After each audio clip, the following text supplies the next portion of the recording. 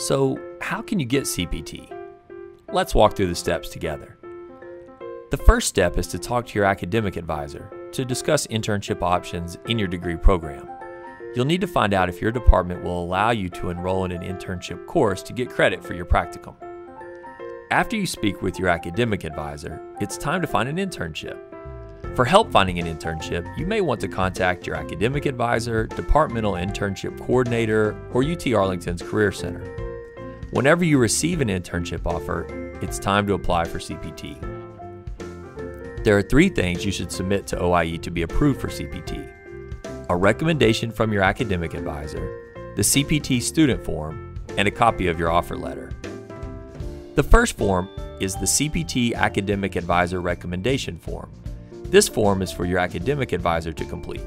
We will use this to determine which course you're taking to get credit for the internship, whether you're applying for part-time or full-time CPT, and to verify that your academic department recommends the internship you have accepted.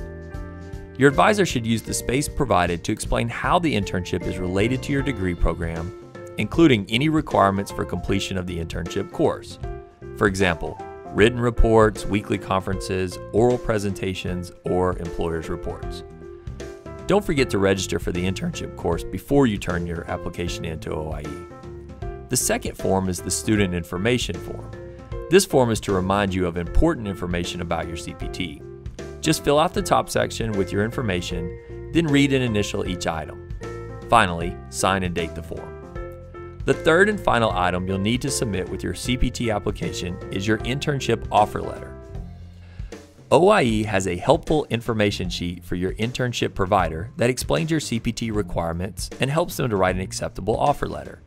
Your internship offer should be on company letterhead and include your job title referenced as an internship, practicum, or co-op, your position duties, the start and end dates of your internship, and the number of hours you're expected to work each week. That completes your application. When you submit your application to OIE, an advisor will determine your eligibility and issue you a brand new I-20 authorizing the employment for the specified dates and employer. This process could take up to a few weeks. When you receive your new I-20, you may begin working on the start date listed on page 2. If you do not have a Social Security number yet, you can apply for one at the nearest Social Security office using your CPT I-20. Up next, find out when to apply for CPT.